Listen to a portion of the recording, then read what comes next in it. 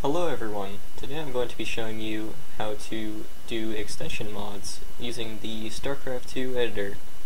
Now extension mods are used to do small twists to the multiplayer games that you would normally play on the ladder against other players. For example, adding the Dragoon to the Wings of Liberty unit set, and other small twists that make it a little bit more fun for your friends. Now how you do that is you do File, New, and then down here there's Extension Mod,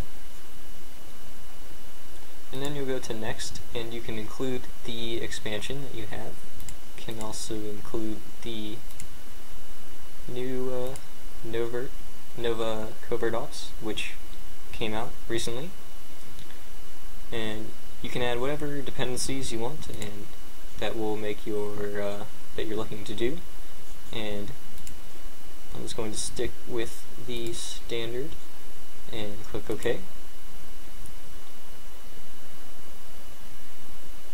And before you publish or make changes, just make sure that it is actually the units that you want. So for example, let's go to the factory and make sure that it is actually the Wings of Liberty factory units, and indeed it is. And if it was not, you would have to manually go in and go to Ability and Train, and then select the correct units for that expansion set or the custom set that you want to make.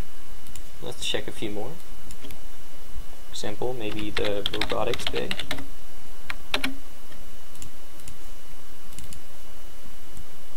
And it looks like all the correct upgrades are there. And so it looks like your extension mod is now done. You can now make any changes that you want, and all you have to do to add this to your map is publish it.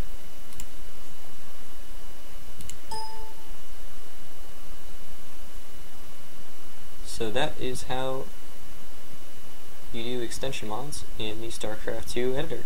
Thank you for watching.